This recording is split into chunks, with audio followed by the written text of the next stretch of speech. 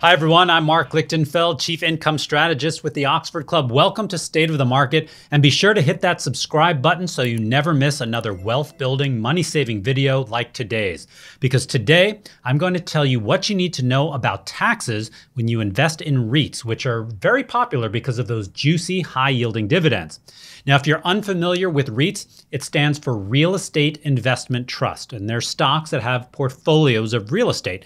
And the company collects the rents and sends it to you in the form of dividends. And you don't have to deal with chasing down the tenants for their rent checks, Far out. or dealing with hoarders like I had to in a property I once owned that looked like this. As interest rates rise and inflation heats up, I expect REITs to be a good place to invest and for those dividends to go even higher.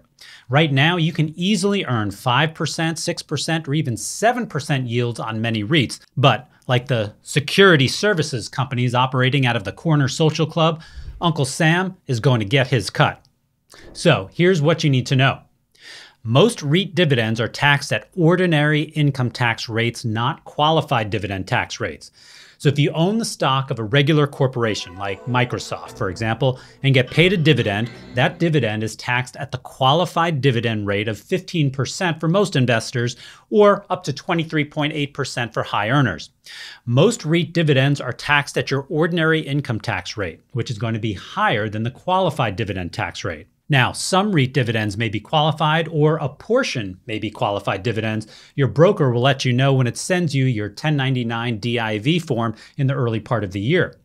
Many REITs also qualify for a Section 199A deduction, and in those cases, investors can deduct up to 20% of their REIT dividends from their taxable income. So let's walk through an example. Let's say you earned $1,000 in dividend income from a regular corporation like Microsoft. If you're not an exceptionally high earner, you'll pay $150 in federal income tax on those dividends. Now, if you earn $1,000 from a REIT and are in the 22% tax bracket, you'd pay $220. But if the REIT qualifies for a 199A deduction, you'd pay 22% on $800 rather than $1,000, so you'd pay $176 in taxes. Now that's still a little bit more than the 15% rate, but not much more, and it may be worth it if you're achieving a higher yield on your investments. And again, your broker will provide you with all of the tax information that you need. Most REIT investor relations websites have information on past dividends and whether they included the Section 199A deduction.